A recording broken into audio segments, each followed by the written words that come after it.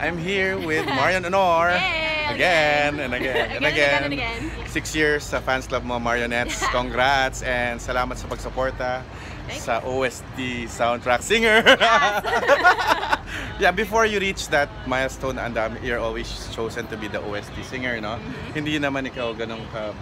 I mean, it took 6 years ba? Or what? How long did it take? I don't know. Nag-start na yung mga OST Actually, na 2013 pa lang, na nakaka-start ko pa lang mga TV shows like mga Moon of Desire and mga teleserye na gano'n.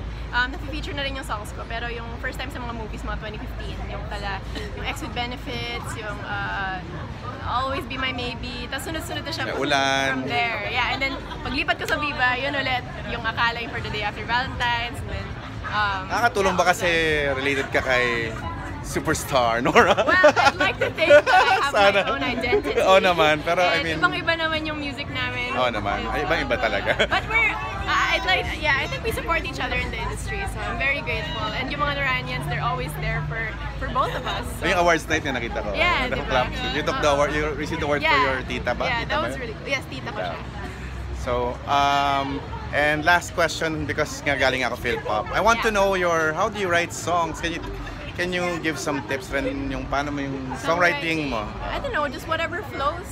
Kasi parang journaling din siya eh. So kung mahilig ka magsulat sa diary mo or something like that, instead of sulat lang, like, put melodies into it, and then just keep learning. If you're really into songwriting, magbasa ka ng mga books, take classes, or just go to yung mga PhilSCAP or PhilPop, mga workshops. Dumaan ka rin sa mga ganun? Did you study that way or natural songwriter? Well, I've always been writing since before, pero dream school ko din kasi yung Berklee College of Music. So kaya nag-take ako ng online course.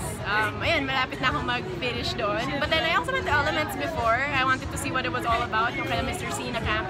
So yeah, that was fun and I learned a lot about OPM.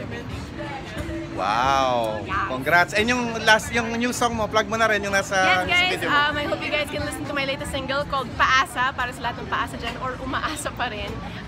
Ayun, it's all out on Spotify, iTunes, Apple Music, and may music video na rin siya sa YouTube. So just search Paasa by Marion Aunor. Parang yung makanta nga, Delikado, Paasa, ano pa isa? Akala, Maling Pag-ibig. Lahat sila mga ganyan.